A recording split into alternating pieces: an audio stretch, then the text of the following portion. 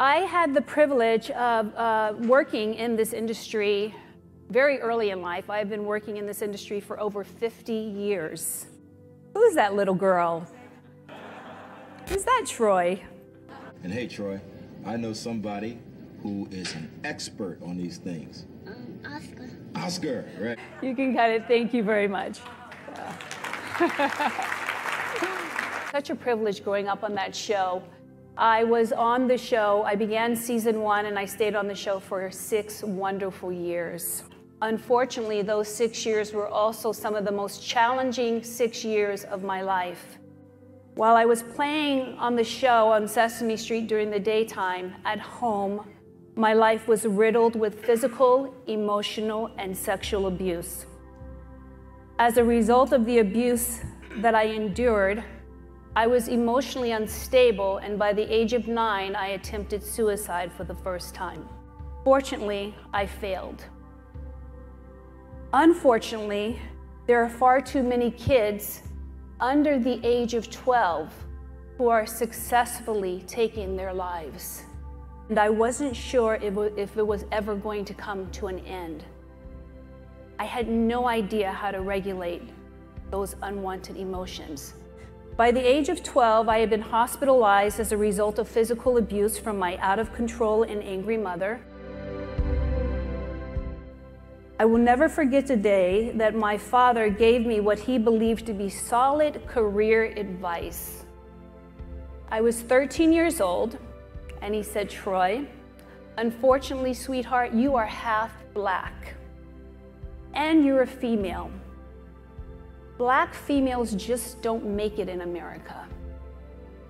So I suggest you pay close attention in typing and shorthand, and you become an excellent typist so that one day you can have a job working for a very rich white man in the state capital, which was Boise, Idaho at the time."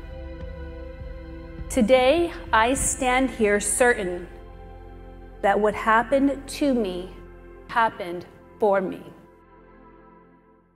I was determined to return to show business. I was determined to become a big star, and I was determined to make my father very, very wrong. That road to stardom was paved with even more pain. I lived in a homeless shelter for a few years that was run by the Salvation Army. I liked it there. It was safe. I got 3 meals a day. And I continued to audition while I was living in the homeless shelter.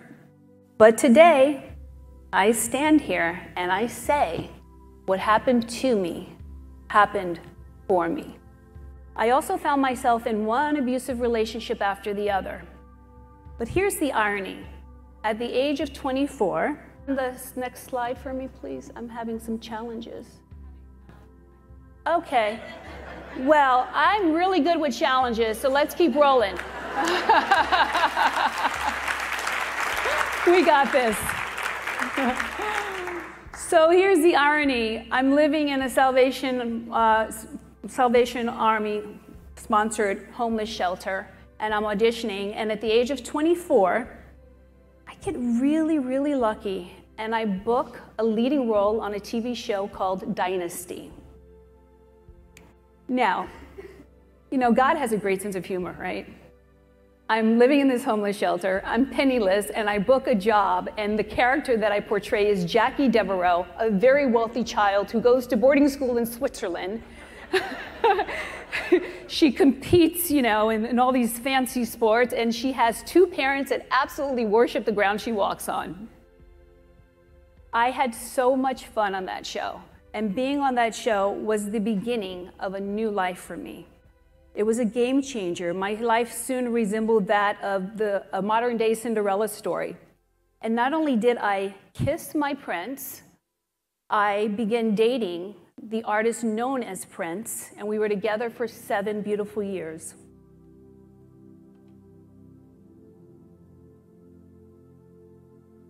I miss him.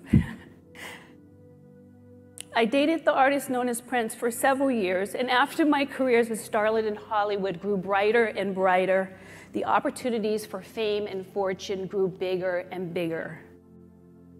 I felt like I had finally arrived, but unfortunately, I did not get an opportunity to stay.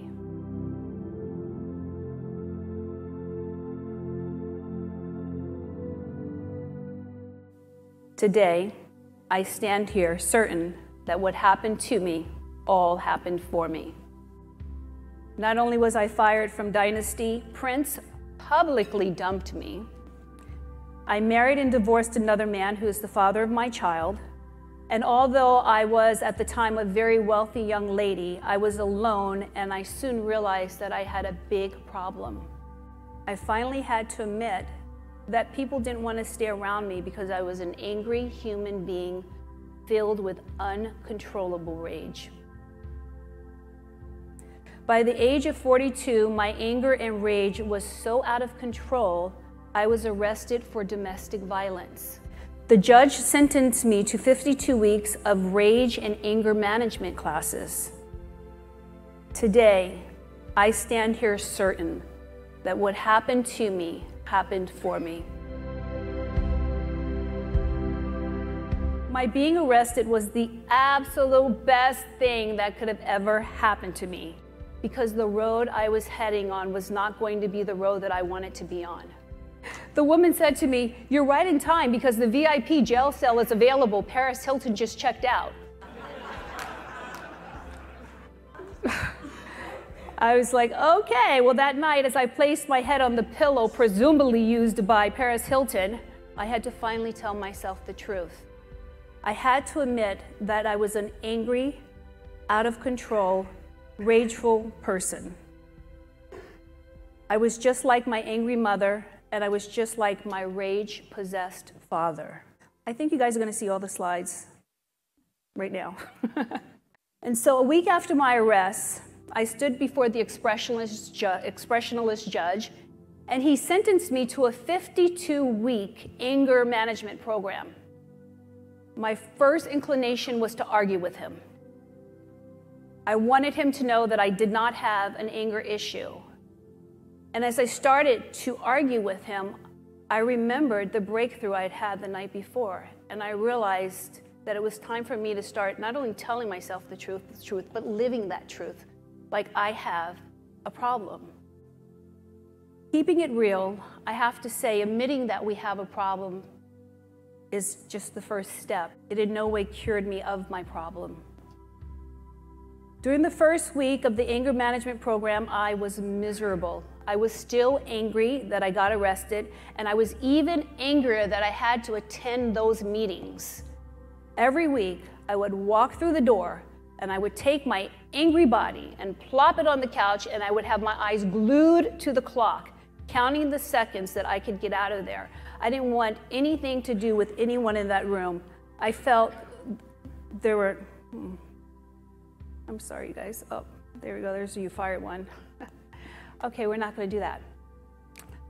I felt as though I was with people that I didn't want to be with. I didn't want to have anything to do with any of those women in the room. These are some of the pictures that I wanted to share with you during my starlet time in Hollywood. And let's see, there's me with Prince. It's fun. Ah, my perfect parents. Not at all. Okay, so can we turn off the slides? I'm too challenged by it right now, thank you. So as I'm sitting there, I'm looking at these women, I feel like I'm really not supposed to be there. I don't want to be there. I want out. I'm angry. I'm upset about it. Halfway through the program, I had what Carl Jung refers to as the dark night of the soul. On that night, I let it all out. I threw myself on the ground, and I cried, and I cried, and I cried. I felt deep sadness for all those things that I really just thought I was angry about. From the abuse I suffered at the hands of my mother, to the disappointment I experienced when I finally met my father, to Prince dumping me publicly, to my divorce, and so on. The sadness was so unbearably heavy, but I needed to cry in solitude, from my soul, for my soul, to my soul. It was a cry I had never experienced before, and as much as it hurt, it felt so good to just let it all out. That night, something amazing was being born. Several hours later, after I finished crying for myself and all the things I thought I was angry about, I was surprised to find myself crying for the women in my court-mandated anger management program. I was crying because I finally realized that regardless of their backgrounds, they were all simply normal people like me, normal people with abnormally painful childhoods and past painful experiences that have all been left unresolved. Experiences that still hurt and were in desperate need of being unconcealed, revealed, and healed. As I continued to cry for these women that I now recognized as me, I felt the sadness their anger was masking. I felt the shame and embarrassment their anger had caused them. I felt their hopelessness, and then once again, I felt my own hopelessness. And I sobbed out loud, I wish I could help them. And then I heard this voice say, Troy, get up. I looked around and I heard it again. It said, Troy, get up right now, or you better plan on forever staying down. I paused, I looked around, and I heard the voice say again, right here, right now, you decide at this moment who you're going to be in your life and what you're going to do in your life. You either get up right now or you just stay down forever. I got up. And that night, I believe I gave birth to a purpose that still takes my breath away. That night, I decided that I was going to dedicate my life to discovering new and innovative ways to help people heal their emotional pain. The next day, I registered for college, and I declared that I was going to learn everything I could about human psychology and spirituality. And it was then that I first began to realize that those experiences that were challenging, those weren't stumbling stones after all. They were stepping stones. And it was then that I realized that everything that had happened to me was really, truly happening for me. I needed to experience various forms of abuse, anger, humiliation, abandonment, and profound sadness. Because today, my greatest strength as a teacher does not come from the years of intense academic training that has led to a doctorate in clinical psychology. My greatest strength and power as a teacher comes from my on-the-court life experiences and the level of unwavering and unshakable empathy that I get to bring to my interactions with the thousands of people that I am now blessed to work with. And to this day, I now know that my parents are the greatest teachers I have ever had, and I thank them for giving me a front row view of a life that I never wanted to create for myself. I even became grateful for my father's career advice, and I am happy that I took his advice. And remember that anger management program I told you about that the judge sentenced me to? I went back to that program and I taught that very same program for a few years. I can't tell you how amazing it was to be able to sit in the chair and watch as those court-mandated women would walk in to the room. They would flop their angry bodies on the couch, and they would fix their gazes on the clock. And the first thing I would say to them is, hey, I am you. And they would be like, what? And I'd explain my story to them. And instantly, you could see this shift in their demeanor because they knew that I was there for them, that I believed in them, and I wanted them to win. And sometimes that's all it takes to help a person lean courageously into whatever that dark night of their soul is, whatever that experience, that breakdown is that's going to produce the breakthrough so that they can be born into their purpose. And that's who I got to be for those women.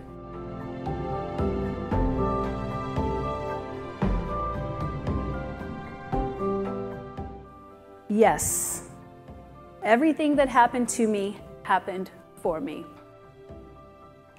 I gave birth to my purpose 12 years ago. I have been fulfilling that purpose over the last 12 years by mastering my understanding of what it is to be a human being. I then got present to how we humans from childhood are taught to suppress our emotions. We are told to ignore our negative thoughts, which makes no sense because what we resist will persist. It's physics. So I began instructing myself and my clients how to welcome all thoughts without judgment. I learned how to meditate, and now I set time aside every day to allow my thoughts to freely flow. After 11 years of academic study, therapy, self-reflection, and countless plant ceremonies in South America, I was finally able to uniquely fulfill on my purpose, and I did so by designing a science-based program that I called Mindology Fitness. It's a gym for the mind. It's a mental health program that is effective, fun, and affordable for everyone, everywhere. Without a doubt, the inspiration for Mindology Fitness adults came from those beautiful women that I fell in love with during my anger management class sentence. I am so certain that what happened to me happened for me. 10 months ago, I created Mindology Fitness Kids. Without a doubt, the inspiration for Mindology Fitness Kids was a little girl named Troy who played on Sesame Street during the day while contemplating ways to die at night. As I sat down to design the kids program, I forced myself to reconnect with the pain that I experienced as a child. And once I was present to that old pain, I remember asking myself, what is missing, the presence of which would make a difference? And I finally got it. When it comes to mental health, the children are no different than the adults. We all want the same things. We want the tools to ensure that our peace of mind is in our hands at all times. And that's what Mindology Kids provides for our children. Mindology Fitness Kids teaches our children how to self-regulate their emotions. And they love it. They love knowing how to organically be in control of their mind, how to organically be in control of their hearts. I am crystal clear, everything that happened to me happened for me so that I could have the insight, the desire, and the drive to design Mindology Fitness. Designing and teaching this program is heaven on earth for me and is absolutely the air that I breathe. I think it's worth repeating. Everything that happened to me, absolutely 100% happened for me. I invite you to consider everything that has ever happened to you really happened for you.